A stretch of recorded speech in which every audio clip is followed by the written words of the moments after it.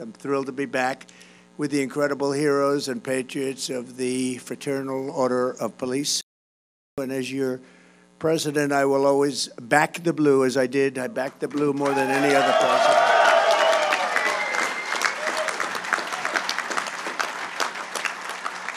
I was not a defunder like Kamala. She was a defunder. She was a 10-year defunder.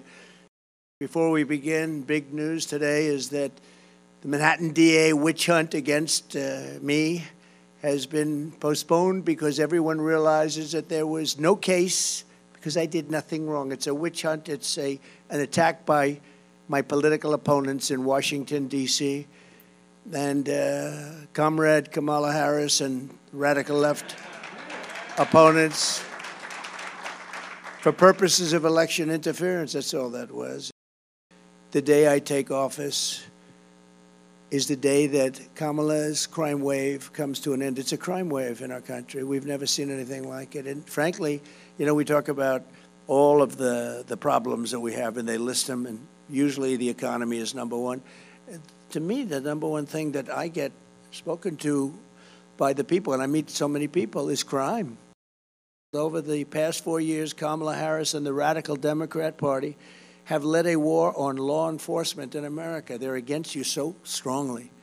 As a result, families that do everything right and carry this country on their shoulders have watched helplessly as their communities dissolved all around them. She's right now practicing. Do you know that? She's in Pennsylvania, and she's practicing for the debate.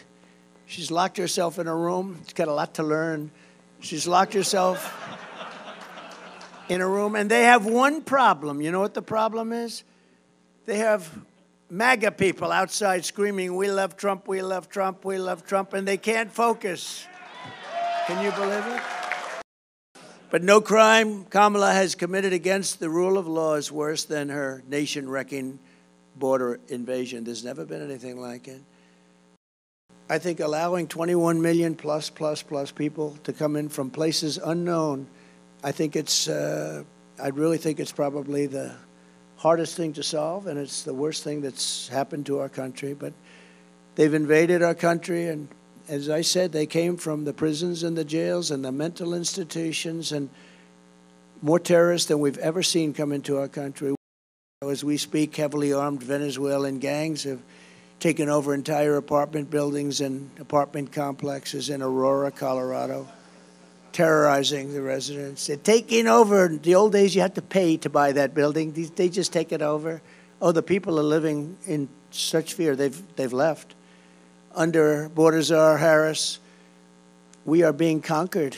We're being actually conquered, if you think of it from within. But as soon as I'm back in the White House, the conquest will end and the great liberation of America will begin, and you're going to be the ones leading the pack.